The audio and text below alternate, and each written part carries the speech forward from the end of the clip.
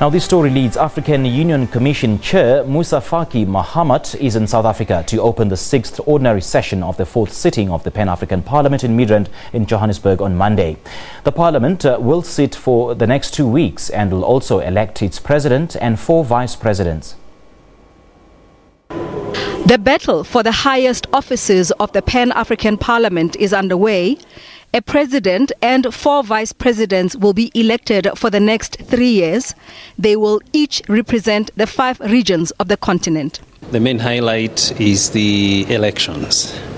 The election of the Bureau of the Pan-African Parliament, that is the president and 4 vice presidents.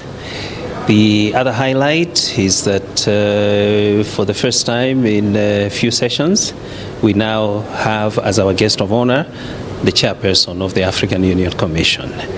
The Pan-African Parliament was established in 2004 as one of the arms of the African Union. Part of its mandate is to make laws for the continent, but up until now, it has only played an advisory role.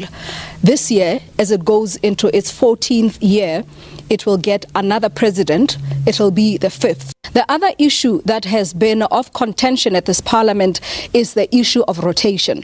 Some regions in the parliament have fewer countries than others, and because each country is represented by 5 members, that means there are regions that are more likely to get the presidency than others because it is a simple majority. The northern region has 6 countries, while the southern region has 10 countries. Some MPs say without a rule for rotation, regions like the North, which has already nominated a candidate, may never assume the presidency. The current seating of the Pan-African Parliament made a rule to be incorporated in the revised protocol for the Parliament. Now, until that protocol is ratified fully, it is not a rule. It remains a principle. More than 80 members of parliament are expected to be sworn in as members of the Pan-African Parliament in this session.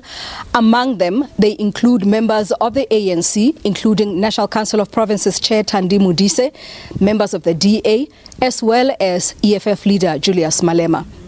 Zimbabwe and Botswana are already campaigning.